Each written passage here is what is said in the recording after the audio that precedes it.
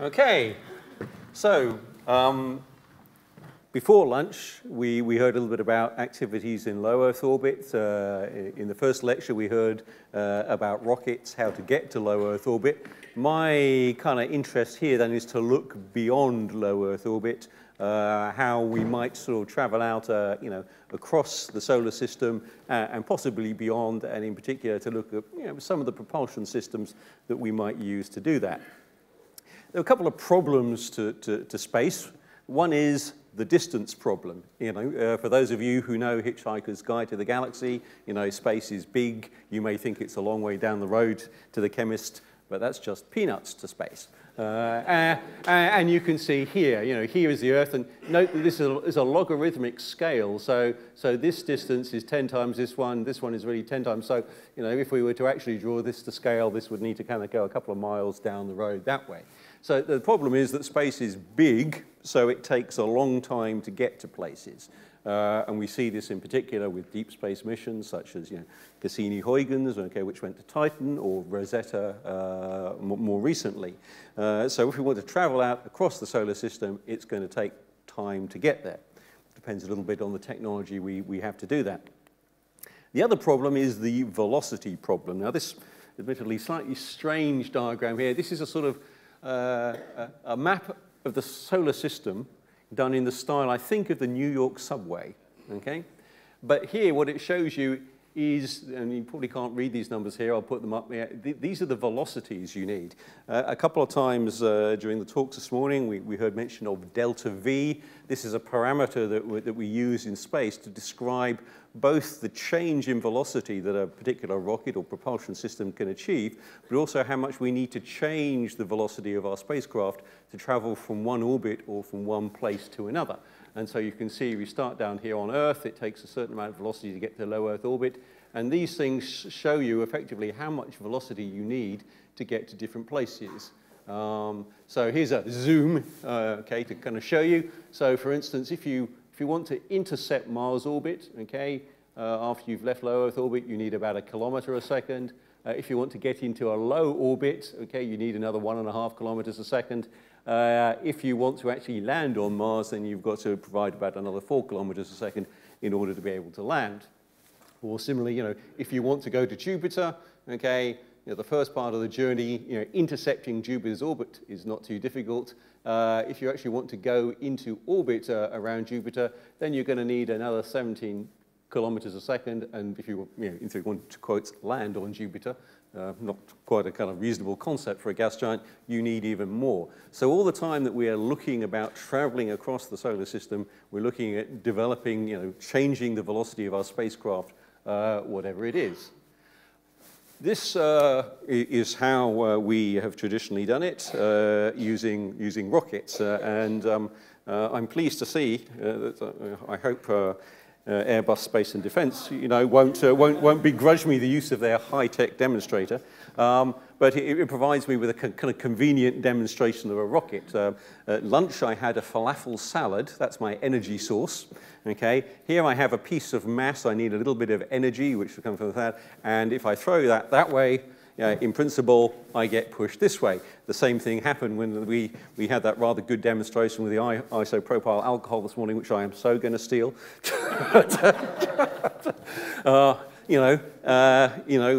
Newton's laws of motion, action and reaction, and so forth. So a rocket is basically something where you have mass, you have energy, you use the energy to accelerate the mass, and you get a thrust. And I think this is the only equation that I'm going to put up. But here you see this thing, delta V. So this is delta V here is calculated depending on what the rocket is like.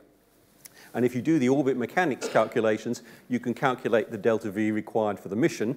And then you have to try and bring these things together and work out if you can do the mission with the propulsion technology you have. And the delta V that you can develop depends on two things. One of these here, VE, that's the exhaust velocity. That's the speed that the stuff comes out the back of the rocket, how fast it's traveling. And then the other one is the change in mass. MI is the initial mass, MBO is the burnout mass. So you've got a certain amount of mass, you throw it out the rocket at a certain speed, and you will get thrust. And, depending on how fast you can throw it, you will get a different delta V. There is a relationship, and we saw a version of this graph in one of the earlier talks about exhaust velocity versus propellant mass. Suppose in this case, it's just an example, we had a spacecraft that weighed 10,000 kilograms, and we wanted to change its velocity by 3,000 meters per second. Depending on how fast we can throw the mass out the back of the rocket, okay, we need a different amount of mass. So when it's relatively low, you can see you need a very, very large amount of mass. But as the exhaust velocity gets higher, okay, we need less and less mass. So the first thing we try to do, as a kind of first approximation, is to use systems that have as high an exhaust velocity as possible, because that means we need less mass. And certainly in our current situation where everything we put into space has to be launched off the planet, we want to reduce the mass that we're having to put on the rocket to do the mission, because if we take less propellant, we can take more other useful stuff. So typically when you hear the word rocket, I think you will probably think of chemical rockets. And here we see a kind of nice diagram showing the kind of hierarchy of them. I'm not going to talk very much about chemical rockets because they were covered kind of in the first lecture this morning. But you can see there are three sorts: solid, hybrid, and liquid. So this is a typical solid motor. This is a hybrid one on Spaceship One, and this is a little liquid motor for satellite control. Monopropellants, single propellant which decomposes. Bipropellant, the kind of classic thing where you bring two chemicals together and burn, and then cryogenic, where they're low temperature, such as liquid oxygen and liquid hydrogen, or storable, maybe, where you've got something such as, I don't know, hydrazine and nitrogen tetroxide as your propellant and oxidizer. And then there are some which are called hypergolic, and these are chemicals which are a little unstable, which when you bring them together, they react spontaneously. They're very good if you want a very reliable propulsion system. And since we were just talking about the lunar module from Apollo, the return vehicle, okay, from the surface of the moon, this is the engine that was used on that, which is a hypergolic propulsion system, because they really didn't want any problems with ignition when they were trying to get the people back off the surface of the moon. So they had a system there. And then at the end of the day, Stuart's master plan, and I know it has been his wish, his plan to have this mass balloon flight in this room for some years, we will be using cold gas rockets, okay? These are ones which don't have any heat in them at all. It's purely the pressure, okay, in the container. So we will inflate these rockets, these balloons, we will let them go, and our mass cold gas rocket, maximum launch of simultaneous cold gas rockets. I don't know, do we have someone for the Guinness Book of Records? We should have done that. But I'm not going to talk about that because, yeah, mostly I think people know about chemical rockets. They're how we get off the planet, absolutely. They're the only way we currently have to get things into space. We might have some space planes in the future, but at the moment it's all chemical rockets. They're even, for the most part, how we do move things around in space, but we're starting to change that. And one of the propulsion technologies that is, I would say, less well known is electric propulsion. So I'm going to spend a little time looking at electric propulsion. Follows the same basic principle. You have your rocket, you have your mass, okay? But this time you have electricity. In a chemical rocket, the energy comes from chemical reactions. So you have a bipropellant rocket, you mix two chemicals together, you get heat, okay? And you use that to accelerate the exhaust products out through a divergent, convergent nozzle to get thrust. But it's not the only sort of rocket you can have. Here we're going to use electricity, okay, to somehow accelerate our mass. There are three main types of electric propulsion. Electrothermal, which uses electricity to generate heat. Okay. Electrostatic, okay, which uses basically electrostatic fields, charged particles. And then lastly, electromagnetic, sometimes called electrodynamic, which operates for the most part, I guess the easiest way to see it is like an electric motor. Okay, so you have a current, you have a magnetic field, you have a conductor. Those of you who've studied physics, I don't know if you can remember, sitting there, left hand, right hand rule, kind of, I remember this in my A-levels, lifting my head at one point, looking down the row and seeing a bunch of my classmates kind of staring at their hands going, now, this is a motor. Do I lose the left-hand rule, the right-hand rule? Right-hand rule for dynamos, left-hand for motors, for those people who've forgotten. And each of these has a number of different technologies. And it's interesting because in some way this technology is new, but in some way it's quite old. We've only recently started to use it significantly, particularly in the West. But in Russia, for example, they've been using this for station-keeping attitude control of geostationary satellites since the 1970s. So from that point of view, it's not new. In the West, though, we're only just starting to use this, particularly on satellites in Earth orbit. Boeing recently built its first all-electric satellite, so-called, that had no chemical propulsion systems on it at all. So they launched it into space, and then an electric rocket slowly moved it out to its final operation orbit, and then it used the electric propulsion to keep it in Earth orbit, to keep it on its correct orbital slot. But we're looking beyond LEO. So why are we interested in this? Well, although these are low-thrust propulsion systems, I mean, the way they say to visualize the thrust of a typical electrostatic rocket is you get one sheet of A4 paper and you put it on your hand, okay? And the weight of that paper is the same as the thrust of that rocket. That's how much you get. You can't use them to lift off from a planet. They won't operate in an atmosphere. They have to operate in a vacuum. But really, they will operate continuously. If you have a solar array, you can generate electricity. And as long as you have propellant, you can accelerate and accelerate and accelerate. So you can reach much higher velocities. Okay, that's the key thing, in a more mass-efficient way than you could ever do with chemical propulsion. You need a power source. As I've just said, it's electric propulsion. You can't use batteries. We heard about radioisotope thermal generators earlier today. They are too inefficient and don't generally provide enough power.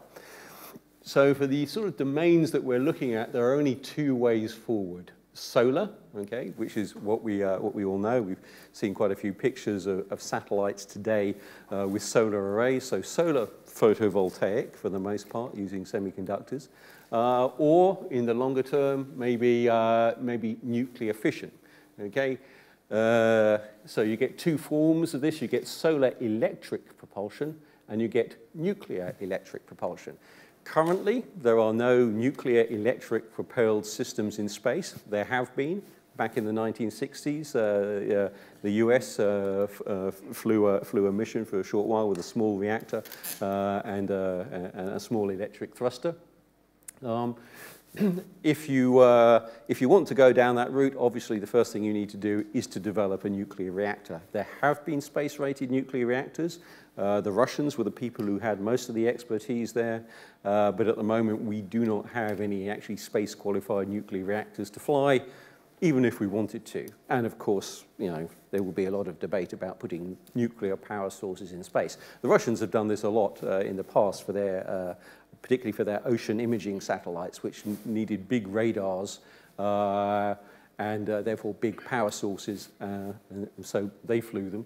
And from time to time, Russian satellites did re-enter and spill radioactive debris onto the surface of the Earth.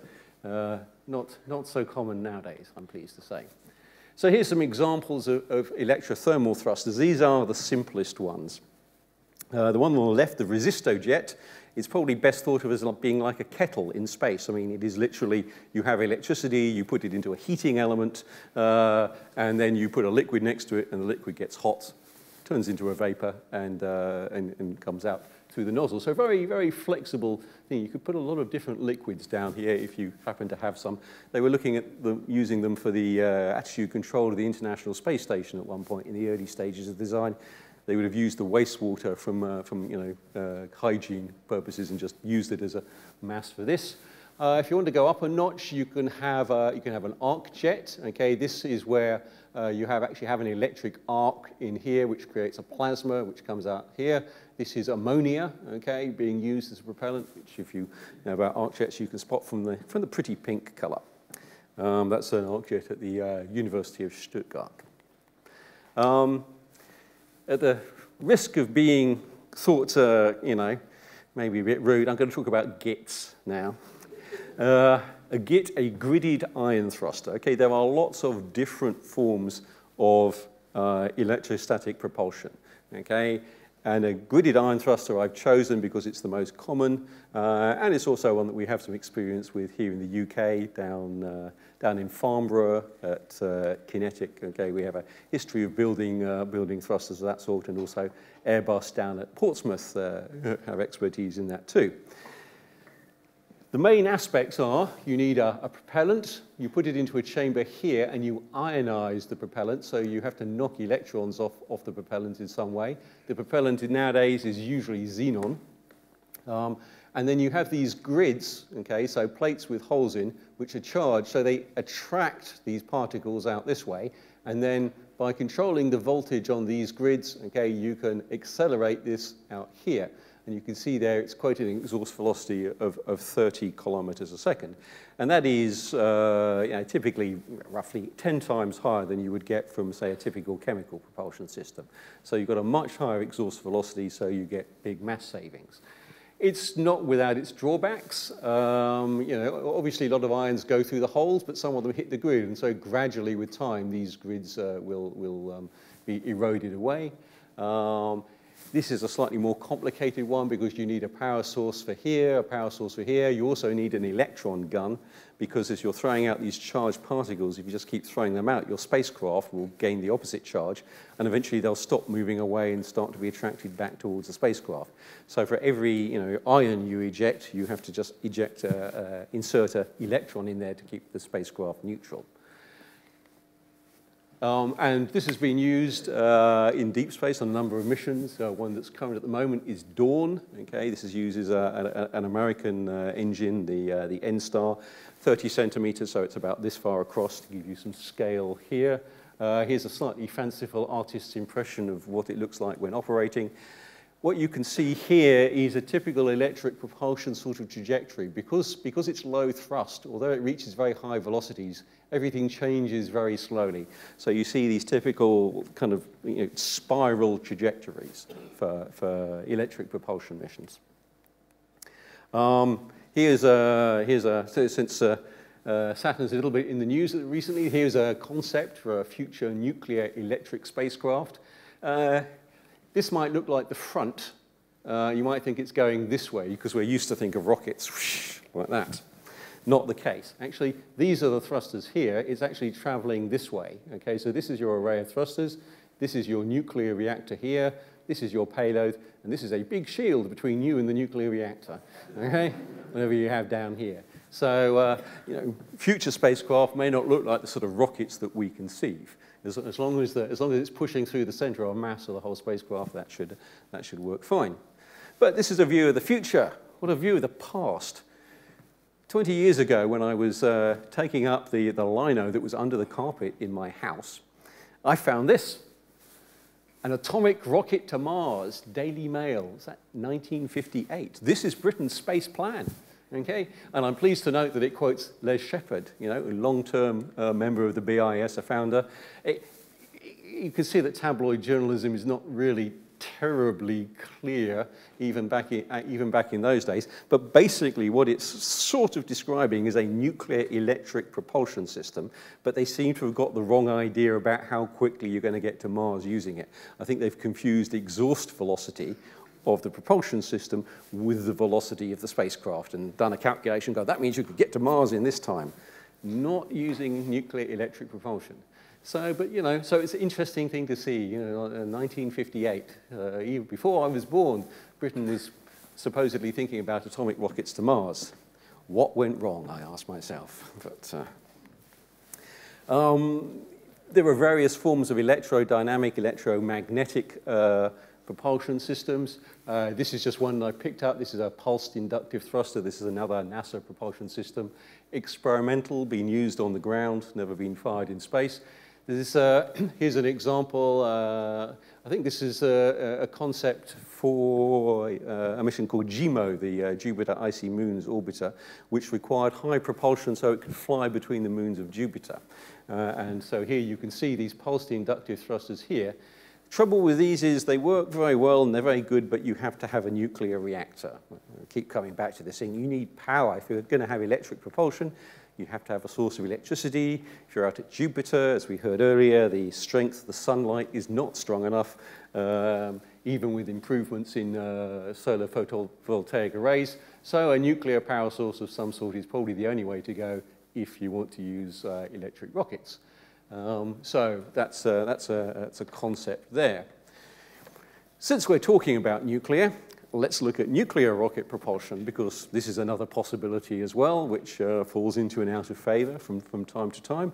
You could have a nuclear power source and use that to heat your propellant, maybe. And there's two broad variants here: continuous nuclear propulsion, okay, a nuclear energy source of some sort heats a propellant, which is then expanded through a nozzle. So it looks a little bit like a conventional rocket that we're used to, has a nozzle at the back. But you're putting the energy in from a nuclear power source rather than from a chemical reaction. Or you can have a sort of pulsed nuclear propulsion which uses pellets of material, which are then caused to react in a nuclear way and provide both the mass and energy for the propulsion. And so here's a kind of concept for that. Back in the 1950s and 1960s, and even just a bit into the early 70s, the US were working on a project called NERVA, Nuclear Engine Rocket Vehicle Assembly. And here you can see a concept of it. It's basically a nuclear reactor, okay, and a nozzle. Fuel comes in here, gets heated by the nuclear reactor, comes out here. Gives you a nice high exhaust velocity, gives you a nice high thrust, so you might think, well, that's just what we want. The problem is, because it's nuclear, you also have to have a lot of shielding that you wouldn't have to have otherwise, which renders it not quite so good. You could, in principle, use it for launching from the surface of the Earth. Whether you would ever get permission nowadays to launch nuclear rockets from the surface of the Earth, I doubt. But there are certainly quite a few people in what I would call the sort of interplanetary exploration community who think that this sort of thing, a nuclear thermal rocket, as it's called, is the only way forward if we want to explore the solar system with humans in reasonable timescales. This is a concept I love, and I would recommend reading this book, Project Orion, by George Dyson, the son of Freeman Dyson. This was a plan for a giant atomic-powered spacecraft. Basically, it would use bombs.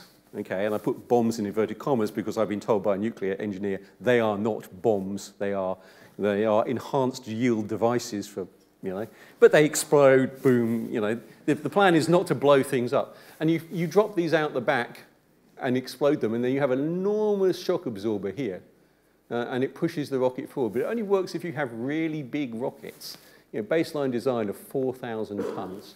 So it was a great kind of mega crazy engineering project. If you read science fiction by Larry Niven and Jerry Pournelle, The Mote in God's Eye, this is the sort of thing that the humans developed to beat the dwarf elephants who were invading us from space by hitting us with asteroids. If you've never read the book, that won't mean anything to you. But and you'll see this Orion concept in various science fiction films as well. I think it was in Deep Impact as well. If we could work out how to do continuous fusion, we could build something like this. So this is basically a nuclear fusion rocket. Conceptual design, but if we had that, then we could travel around the solar system with high accelerations relative to what we can do now, and we could get to Mars in a couple of weeks and the outer solar system much more quickly. The problem is we don't yet know how to do fusion. As people have occasionally said, fusion is the power source of the future, and always will be. I don't know if that's true. Some of my friends are fusion physicists. They think that's a cheap crack. And if you believe Lockheed Martin, they're just about to tell us how they can do a kind of pocket-sized fusion reactor. I would be remiss not to mention the BIS Daedalus project. This is a pulsed fusion system. So first of all, you go out to Jupiter. You mine the atmosphere of Jupiter for your helium-3, you build this system. It's a two-stage robotic system. First stage accelerates for 2 years, so quite a long burn time. this bit comes off, and then this bit travels to Barnard's star. The idea was that it would provide a flyby within a human lifetime. As we'll see, things have moved on a little since then. Also beloved of Larry Niven in his science fiction, the Bussard interstellar ramjet. The idea here is you have a fusion power system and a big magnetic scoop, and once you've accelerated up to about 0.1 of the speed of light, you can fly through the interstellar medium, scooping in hydrogen and using that as your fuel, so you don't have to take it with you. Subsequent analysis has shown that it probably would be susceptible to excessive drag and actually wouldn't work. But it's such a nice idea, I had to put it in there. Of course, if you can make antimatter, and we can, just in very, very, very small amounts, you could conceptually have a kind of Star Trek-style matter-antimatter reaction. I don't know whether dilithium crystals would be involved. Probably not, since they're fictional. And then you have the ultimate power source, as long as you actually have propellant. So you use the antimatter to produce your energy, and then you accelerate accordingly. Solar sails are a possibility as well. You get free sunlight if you have a very lightweight structure. And here I have a solar sail I brought with me. Okay, it's a fair cop. It's a space blanket, but, you know, I thought, so you have you imagine, a very, very large, very lightweight thing like this with the sunlight shining on it, okay? You can get free energy, free acceleration, again, not very high. I don't know. There we go. Right, so imagine that, the sunlight is shining on it, and you will gradually accelerate to higher and higher velocities. If you want to, you could get big lasers, and you could shine the lasers on this. Again, Larry Niven, Jerry Pournelle, Motion God's Eye, for those people who like 1970s science fiction, was used. So, big laser, 10 to the 7 gigawatts, shine it on the laser beam, accelerate along. And this has recently come back to the fore with a breakthrough Starshot, where they're planning to fly the spacecraft. I actually have a model of the spacecraft here. If you can see that little black square in the middle, okay, that's the spacecraft, okay? Very, very, very small spacecraft, on a solar sail, which you shine lasers on, and they figure that they can accelerate this in a very short period of time, up to about 0.2 of the speed of light, so that it can do a flyby of the Alpha Centauri system, within about 20 or 30 years. We've seen Konstantin Tsiolkovsky a couple of times, both his photograph, and he was quoted on a slide, although I don't think he was mentioned. I will leave you with this. Humankind will not remain forever confined to the Earth. In pursuit of light and space, it will timidly at first probe the limits of the atmosphere and later extend its control to the entire solar system. Thank you very much, and I will...